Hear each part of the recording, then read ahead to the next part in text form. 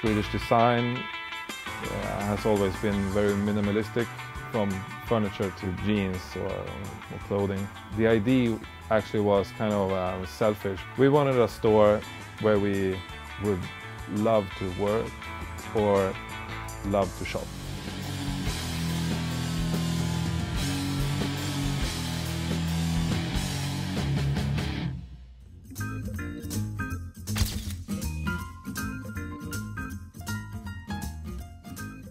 I'm a store manager for Unionville and the mother store, Södermalm. Unionville is a men's clothing store, clothes with a lot of passion and love. The idea was to do something that was completely different from the other stores in Stockholm. Douglas and Hampus, I met them 6-7 years ago. We have a brand called Blue Highway and we make denim in the shop actually. So it's all inspired by 1940s, 50s American clothing. We only do one type of jeans and we tend to keep it very, very classic.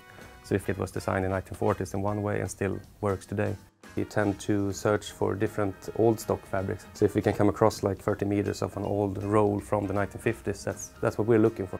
And otherwise it's Japanese brands that do the best denim in the world right now. So we like the idea of a guy building a custom like we do like custom denim. When I go past a person that's wearing my jeans, I know that he's using my jeans because he thinks it's a good project. And it's a warm feeling, you know. We decided to go for a very, very simple design on the back pocket. So if you go back in the history for 1940s workwear, it was kind of common that you did it with straight lines because they're fastening the pocket lining that we used. And it's supposed to be there to protect the lower part of the pocket for getting rips if you're carrying tools in it. So one of the main things why we're into denim like we are is that denim, different from other type of fabric, has a very, very nice natural way of aging with the wearers.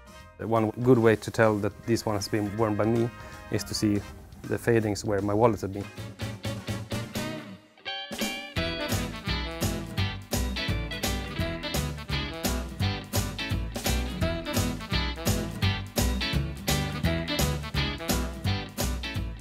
What's interesting about the indigo is it fades where it creases, so you can kind of tell, all right, the jeans were too big for this person, or too small, or they sewed an extra little pocket on it. You start getting the feeling of who wore them, and you know that person's dead and been long gone, and there might not even ever be pictures of that person.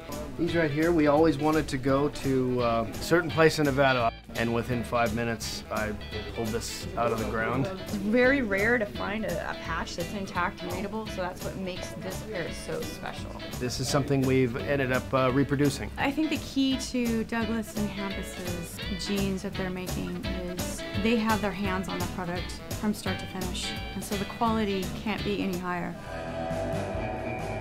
The idea for Unionville comes from this store. Södermalm started 7 years ago. We have a big jeans part, shirts and t-shirts and jackets and stuff, things for your home, and some shoes, a barbershop. I would say maybe 90% of the guys who come here wants the pompadour. We wanted to create the best denim store in the world, but only selling raw denim, no pre-faded jeans at all.